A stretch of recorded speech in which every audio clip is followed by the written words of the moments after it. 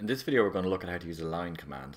So the lines in AutoCAD are very important because everything in AutoCAD is drawn using lines or different types of lines. In software like Revit or other 3D modeling software, you actually maybe would draw with objects, but in AutoCAD you actually have to draw with lines. So all circles, all rectangles, everything is just a collection of lines. So obviously it's a very, very important command. Okay, on the screen here we have our notes for the line command. I'm going to be working through these myself, so you can open them up yourself and work alongside me. And we'll go through the different methods for drawing a line, and then there's a few little exercises you can work on yourselves.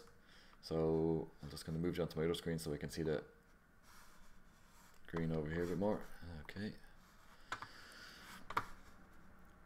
So there are three different ways we can actually use a line command.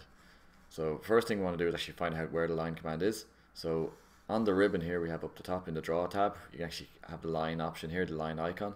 So you can click on the line icon. So once you click on it, you know it's activated because the command line then it comes a bit more like it was kind of transparent white before, but once the command is active, it becomes solid white, and actually it comes up here saying line, and it tells you what you want to do. So it's saying specify our first point. So again, I mentioned in the previous video that AutoCAD is like computer programming, and everything has to be done at a very specific point. So when you're doing a line, always follow, or when you're doing any command, always read what it says in the command line, because that'll tell you what you have to do next. So there's three different methods we can use for drawing a line. One is the point and click method. So again, the point and click method is basically just click randomly on screen like this. It's it's not very accurate. You can just click anywhere you want.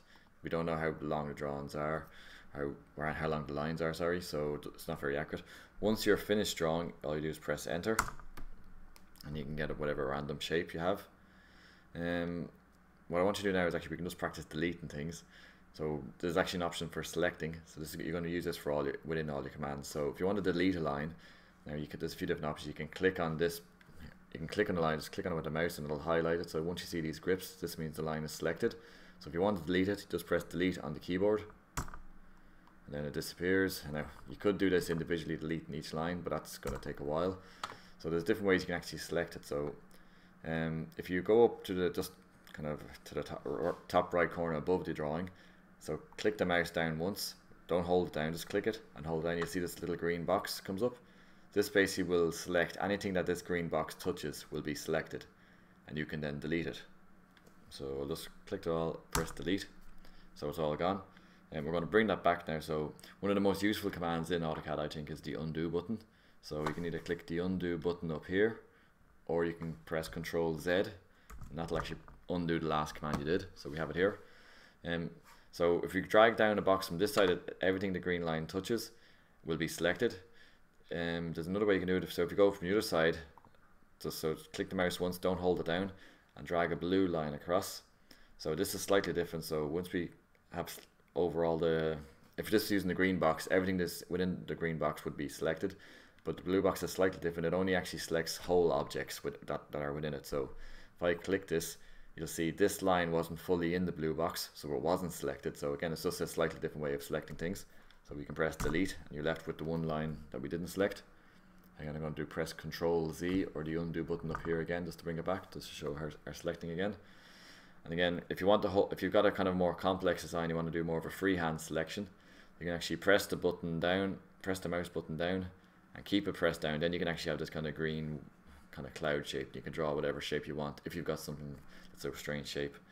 And you can do the same thing if you go to the other side with the blue selection cloud. So again, once you figured all that out, just press delete, and it's gone. Okay, so back to the line command.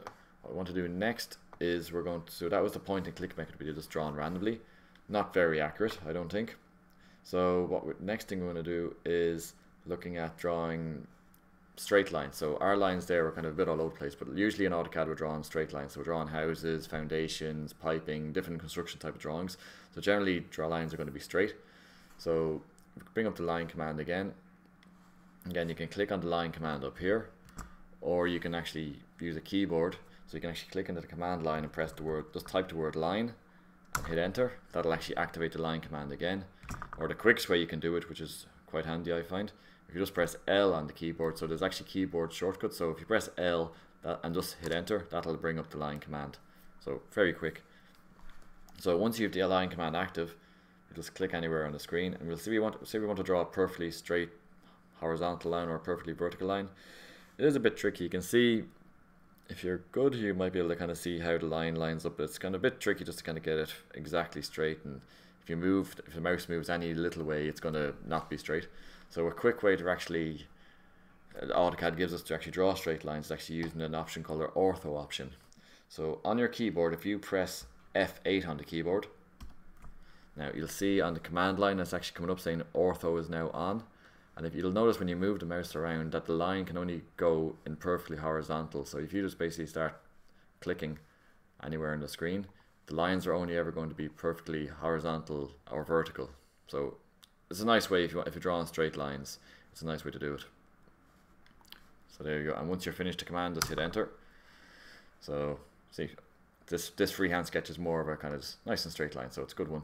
And we'll delete this one now. So again, we're going to use our selection tool. So click the mouse just to the right corner above the drawing and drag the cloud down over it. And once you click the mouse down, then we're going to press the delete button on the keyboard. They're all gone. Okay, so next way we're going to draw a line is actually using the specific length. So say if we have a drawing and we know the line is going to be exactly 10 units long or 50 units long. So what we can do then is click on the line command or type in line, whatever way you want to activate the command. So I'm going to click anywhere on screen. And you can see where, first of all, my ortho option is still on, so it's nice and straight. You can leave it on and leave it off, doesn't matter for this example. This is to show you how you can draw the distance. So you'll see actually on the screen, it actually is telling me how long the line is. So currently it's at 1027 units long, so this could be millimeters or meters depending what scale you're drawing. So we'll call them meters just for the example here. So this line here is going to be 1031 meters long, or 1000, whatever units you want to do. But say we want to draw it exactly to 1000 units long. Yeah, we could kind of get the mouse and balance it out, but like it's gone to a number of decimal points, so it's very hard to get it exactly because we're not that accurate. So what we can do is, again, in the command line it's asking us to specify the next point.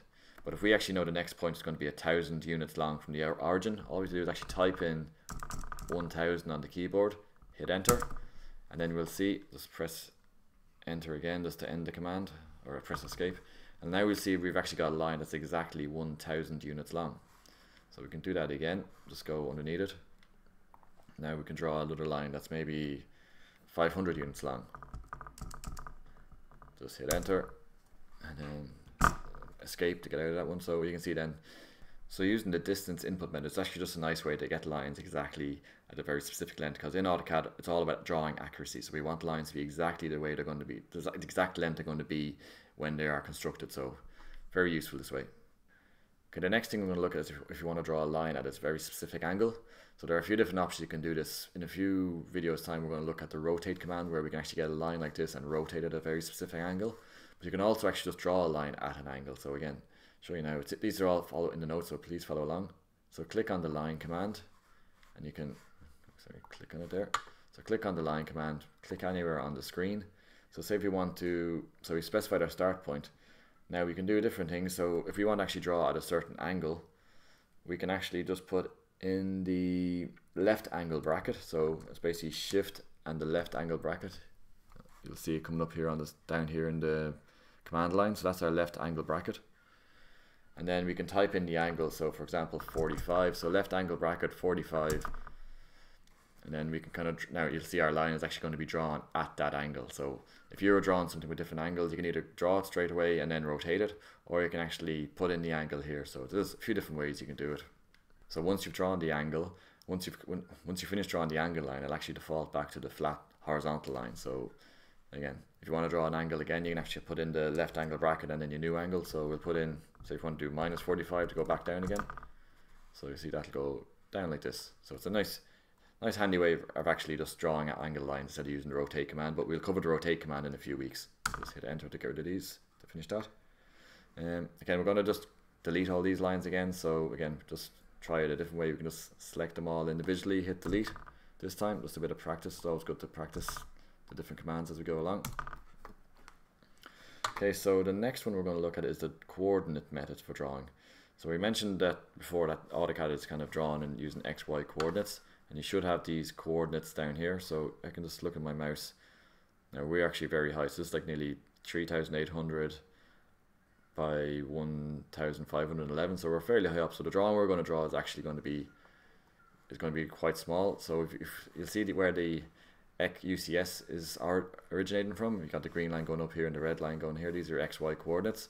The closer you get down here, you'll see their coordinates are actually getting close to 0. So what we're going to do soon is actually going to be drawing very small drawing. So what you're going to go to this UCS and just kind of start zooming in. Use the wheel to zoom in till you see the mouse is kind of roughly within a range of maybe 100 by 100. So now there is a thing we can do this easier for. We can set drawing limits, but we'll do that some other day for another class, or for another video, sorry. So again, I'm going to be following this example in the notes.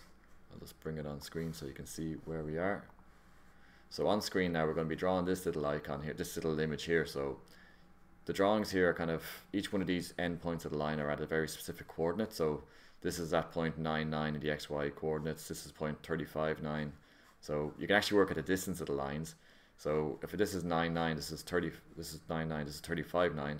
The difference between the x values is 35 minus 9, so it's 24. So this line is actually 24 units long. This one here, the x values are the same, but it's the y values that change. So it's 17 and 9. So there's obviously a difference of 8 between these ones. So you can go around like that. But with the coordinate system, all you have to do is actually start the line command and type in these coordinates, and you'll be able to draw this shape without actually having to click on the screen or anything. So I'll just move this over off screen so you can follow along. So again, open up the line command. So specifying our first point.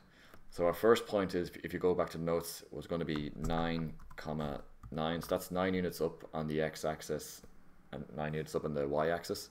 So just 9, 9, hit enter. And now you'll see that the line is actually originating from here. Actually, my ortho option is still on, so I'm just going to turn it off for the moment. So press F8 again if you haven't do, just to turn the ortho option off. So you'll see it come up in the command line. So just make things a bit clearer. So the next point on our drawing is going to be 35, 9. And then the next one is going to be 35, 17. Hit enter. Now if you're drawing these lines and the line's actually going at an angle, so when you did this second point and the line went up at an angle, that probably means it's actually using absolute coordinates. So there is an option. Sorry, let's escape by this. If your line is going at an angle, that means you need to change an option here. So see this little icon here, dynamic input. I've mine turned off. If yours is on, just click it, so that'll turn it off. Once it's off, that should fix the problem. The reason that works is, and also you might notice when you're drawing the line, when you're putting in the coordinates, if there's a little @ symbol, so I'll just type it here in the command line. If you have this little symbol on when you're putting the coordinates in, that means it's going to be absolute coordinates. But for this example, we want to get rid of that, so you can just backspace and get rid of that. Make sure there's no @ symbol and make sure your dynamic input is turned off, and then this should work. So I'll just continue the line. So this was my last point I did. So the next point after this was 33, 17. And the next one after that was 33, 25. Next one after this is 25, 25. So and so on and so forth. Sure, I'll just finish it. It's nearly done now. 20, 17. 14, 17, hit enter.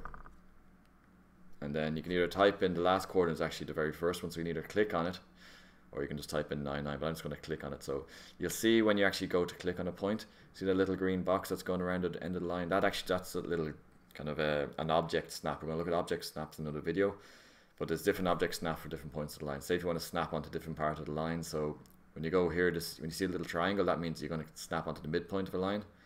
And if you see a little square, that's going to be snapping onto the end point of the line. So I'm just going to click onto the end point. It just means that the lines are going to match up and connect together accurately. Otherwise, they might not connect. There might be a little gap, and that will just cause a load more problems down the line. So just click in there, click enter. Okay, once I'm finished with the command line, just hit enter just to end it.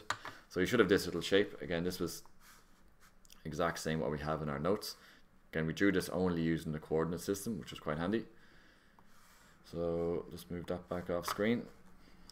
So our next exercise, what I'm going to get you to do yourselves, and I'll bring it here on screen so you can see. So this is actually again I want to do these two little drawings. So this is reproduce the following using the coordinate input system, using the coordinate details in the box below. So again, the exact same exercise we just did there a second ago, but you're going to be using these coordinates. So the coordinates for A is 100, 100, then this one is going to be 100, 105, 100. So it's basically activate the line command and just start typing in 100, 100. You shouldn't have to activate the line anymore unless you cancel it by accident. So just type in all these coordinates and you should go around and have a nice shape like this. So it's very handy. Again, you can just draw in a whole complex shape without actually using the keyboard or any other commands. It's very handy. The second thing I want you to do is actually reproduce the same image again using the length input method. So again, because we're not using the coordinates, you can just go beside the drawing. So you can, let's put this here now. I'll show you now in a second. So you can draw, let's go on screen here. Pan across the side, open up windows. So you can draw this using the coordinates, since this will probably appear somewhere here on screen. That's exercise number 1. So exercise number 2 is drawing the same image again using the length input option. So again, this is just activating the line command. For this one, it doesn't matter where you start from because we're not using coordinates. So you can click on this a clear space on your drawing. So that's going to be your drawing A. So you see on the image here, we actually have the dimensions of each line. So the dimension of this line is 5 units long, then it's 2 up, then 4 across, 2 up, 4 across, 2 up, and 4 across, and so on and so forth. So all you have to do is basically click the line command, point the line in the direction you want it to go, and just type the number and hit enter. Again, for this example, when you're doing the length input method, it's very important then, you should, just because all the lines are perfectly horizontal and perfectly vertical, you want to activate the ortho command. So press F8 to turn ortho on, and then start just basically point the line in this direction, type 5 and hit enter. And then you'll have this line. So follow that, do the same thing the whole way around. You'll be able to reproduce this drawing again using just the distance input method. So again, we'll have the same shape drawn in 2 different ways. So again, it's good practice to show you the different ways how the line command works. And I'll just move this off screen 1 second. Okay, so once you've actually got those two exercises drawn, you're not being marked on them. These are just for your own these are just for your own practice drawings. But it's always good just to show you practice how to save things.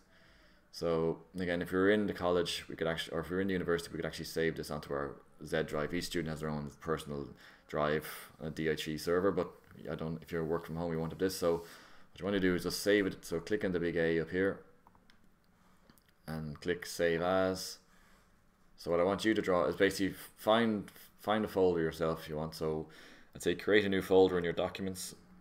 It's actually even more important. I'd say what I recommend do is actually go to your OneDrive. If you have a student account, you should have a OneDrive account. So you can install OneDrive. So this is my own personal OneDrive. So what I would like you to do then is create a new folder called, AutoCAD. Once that's saved, then you can actually go in here, and then again we're saving the file type. So for the name, you can call this, again we just call it something useful so you'll remember it. Lecture 1 exercises. So this means that when you go back, you'll actually see this file, you know exactly what it actually is. So just click save, and that'll be saved here. One thing then you'll notice actually when you're using the drawing that's saved onto your computer, the path of where it actually is saved is shown along here. So mine's obviously in my OneDrive account. So if you're ever not sure where your drawing is, if you're working on drawing and you can't find it, basically go open to your top bar here and you'll be able to see exactly where it has been saved. Okay, there was a good bit in that went on slightly longer than I was planning. So okay, so any questions, send me an email. The next video we're going to look at some other basic commands and there'll be some more exercises. But yeah, so any issues, just let me know, and I'll see you in the next video. Thank you.